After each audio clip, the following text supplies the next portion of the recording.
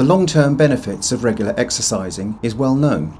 We live longer, decrease the risk of diseases, improve our memory, and increase our overall sense of well-being. However, we rarely speak of the short-term benefits and how exercise can give you an instant gratification by putting the mind in a euphoric state. But what actually happens in our brain when we get an exerhigh? When you are physically active, the brain releases a cocktail of chemical messengers that play an important role in regulating your mood. These feel-good chemicals, so-called neurotransmitters, include endorphins, serotonin, adrenaline, and dopamine. Endorphins are pain-relieving hormones and one of the key ingredients in not only happiness, but also sex and intense workouts.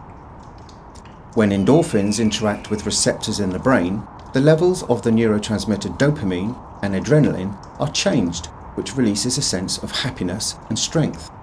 Dopamine is the most important neurotransmitter in the brain's reward system, and we can therefore become addicted to endorphins in the same way as we become addicted to drugs, sex, or working out. Adrenaline and serotonin play an essential role in your psychological wellness. Adrenaline can cause arousal of the nervous system, helping you stay alert and motivated. Serotonin, on the other hand, is responsible for good moods and feeling calm.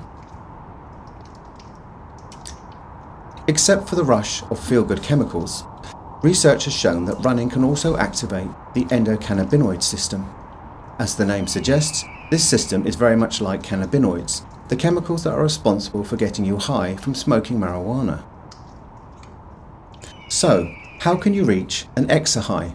According to research, we are more likely to achieve the feeling of euphoria if we do longer, continuous and rhythmical exercises. Hence the workout needs to be moderately intense and preferably aerobic, such as running or cycling, rather than strength exercises. After 30 to 45 minutes of running, the pain-relieving effect caused by endorphins can be equal to a usual dose of morphine. If you're not into running, you can also try other cardio workouts, and everything from an indoor cycling class to a tough high-intensity interval training workout should theoretically work.